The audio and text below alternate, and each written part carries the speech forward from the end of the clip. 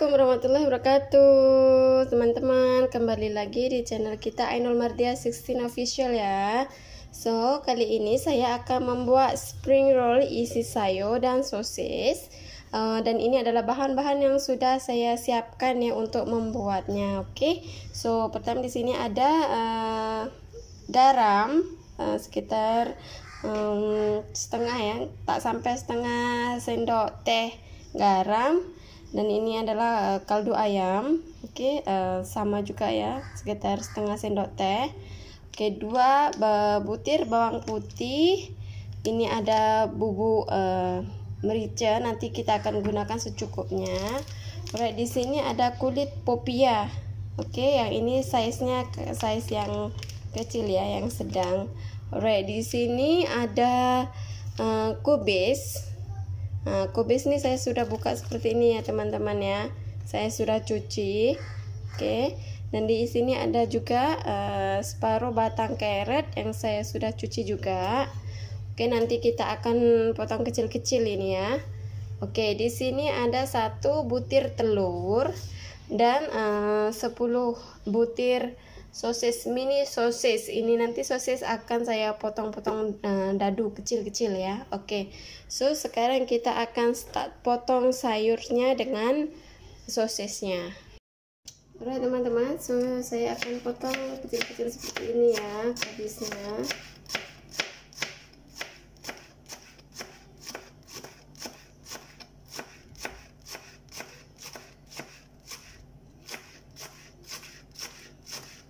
Yang kecil-kecil memanjang ya habisnya ya teman-teman, seperti ini.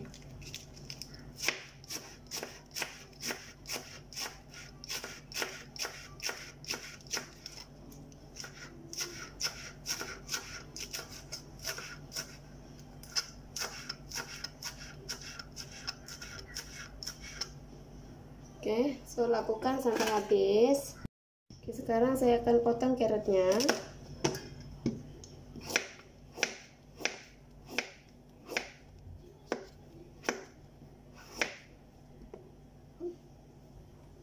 Baby. Ada baby nih.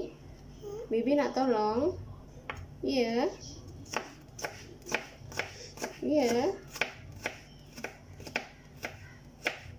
Alright teman-teman, jadi di sini sosisnya saya sudah potong kecil ya, udah potong dadu kecil-kecil. Dan ini sayur dan carrotnya, carrot dengan kubisnya ya, udah potong seperti ini. Oke, untuk bawang putihnya saya sudah haluskan bersama garam. Alright. So di sini saya pun sudah panaskan sedikit minyak. Sedikit minyak untuk kita menumis sayurnya ya. Oke, so sekarang ini saya rasa ini sudah panas. Oke, so pertama kita akan masukkan bawang putih yang sudah dihaluskan.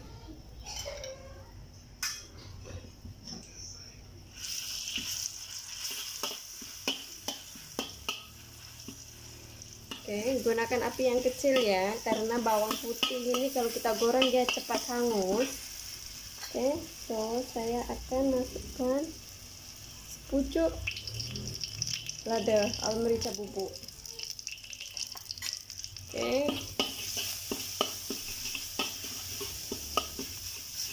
kita goreng bumbu ini sampai dia berwarna sedikit kecoklatan ya.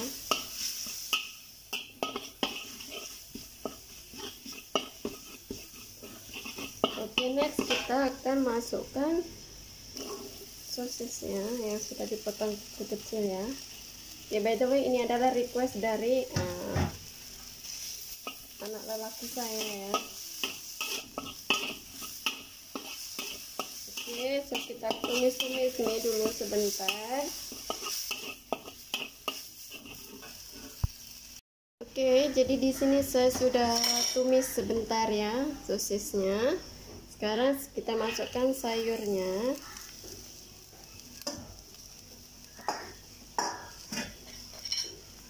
Dan masuk sekali kaldu ayamnya, kita masuk sekali ya. Terus kita gaul sampai semua tercampur merata. Jangan tambahkan air ya teman-teman. Kita tumis seperti ini dengan api yang kecil ya. Ini pun tak perlu tumis lama-lama, sebentar aja sampai dianya layu itu saja ya.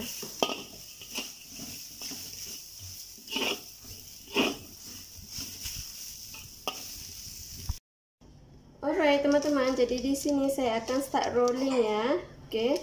So di sini pastikan kalau tangan kita sudah cuci bersih. Oke, dan di sini saya ini tidak gunakan satu layer tapi 2 layer ya. Ini ada 2 keping tau.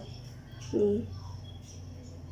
Oke, saya gunakan 2 karena kalau ini kan nipis sangat. Kalau kita guna satu dia akan terlalu berminyak, minyaknya akan meresap sangat ke dalam spring roll. Nanti kalau kita makan pun jadi tak sedap.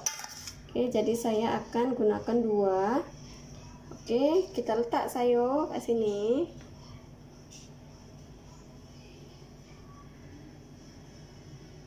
Oke, sekitar 1 sendok makan, 1 sendok makan lebih sedikit ya. Oke, so kita gulung seperti ini.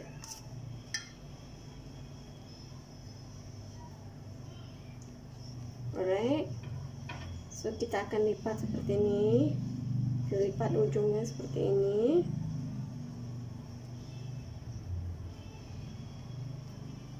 Kita lipat ujungnya. Oke, so then kita roll seperti ini. Nah, kalau sudah roll seperti ini ya, kalau sudah tersisa seperti ini, kita olesi dengan telur yang sudah kita kocok. Kita olesi, kita sapu telur sini. Oke, teman-teman juga bisa gunakan tepung terigu ya, ataupun tepung gandum yang dilarutkan dengan air. Tapi di sini saya gunakan telur. Alright, so seperti ini jadinya teman-teman. Oke, seperti ini mini spring roll. Oke, so lakukan sampai habis ya. Alright teman-teman, jadi di sini saya sudah siap rolling ya, seperti ini jadinya ya. Oke, so di sini pun saya sudah panaskan minyak. Oke, siap, kita akan siap untuk goreng ya. Untuk goreng spring rollnya, ini mini spring roll, kecil-kecil cute.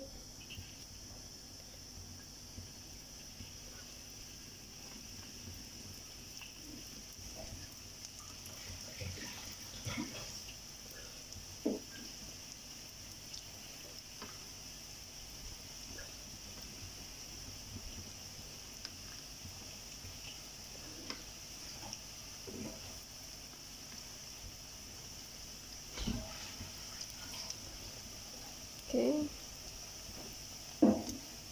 so kita goreng sampai dia berwarna coklat keemasan. Kita gunakan api yang cenderung kecil ya, biar tidak mudah hangus.